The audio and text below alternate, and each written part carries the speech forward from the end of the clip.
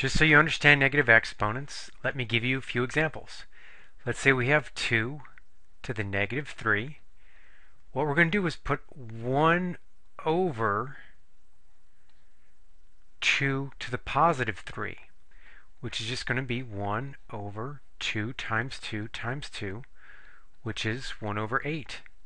Negative exponent, positive result. Just be mindful of that possibility.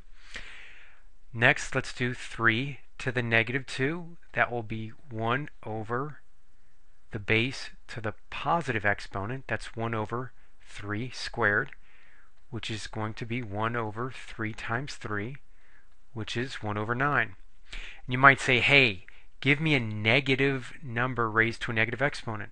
Okay, here we go. Let's do negative 5 to the negative 2. That will be 1 over negative 5 squared, which is 1 over negative 5 times negative 5, which is 1 over 25. Ooh, negative number, negative exponent, positive result. The more curious might say, hey, let's raise a negative number to an odd negative power. Ah, something different. So 1 over negative 5 to the positive 3, that will be 1 over negative 5 times negative 5 times negative 5. Ooh, the negative result you've been looking for.